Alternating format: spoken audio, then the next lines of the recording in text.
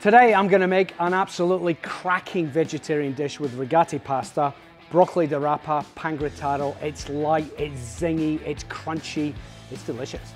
This is what broccoli di rapa looks like. A few other ingredients. I've got some leek, a little bit of parsley, chilli, some bread, which I'm going to make a pangrattato along with some beautiful pine nuts, a bit of lemon zest, a bit of garlic, some extra virgin olive oil, and then finally the cheeses. I'm using mozzarella and also taleggio.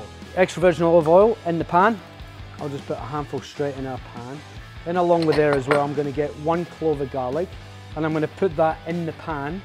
Next, some salt and pepper, and we're also going to add some lemon zest. We're going to add a bunch of pine nuts in there now. And make sure they're all beautifully toasted off as well. Straight inside. Set that to the side for 1 minute. Extra virgin olive oil. Leeks first. So broccoli di rapa, you've kind of got florets. We're going to add them in first because they take a bit longer to cook. And then we're going to leave the leaves until the end.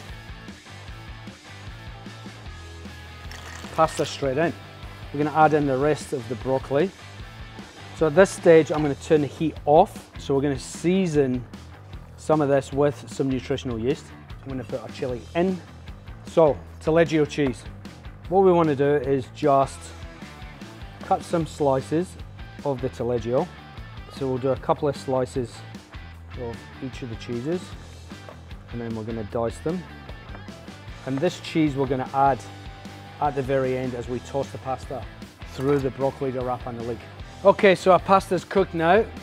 So we will straight into a colander, pass it off straight into our pan along with our broccoli.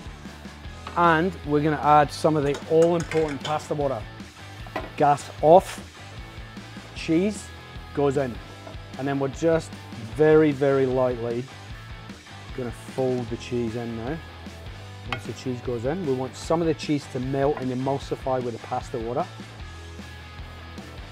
And then we'll get a pangrattato straight over the top. And there it is. It's rigate with broccoli di rapa and pangrattato.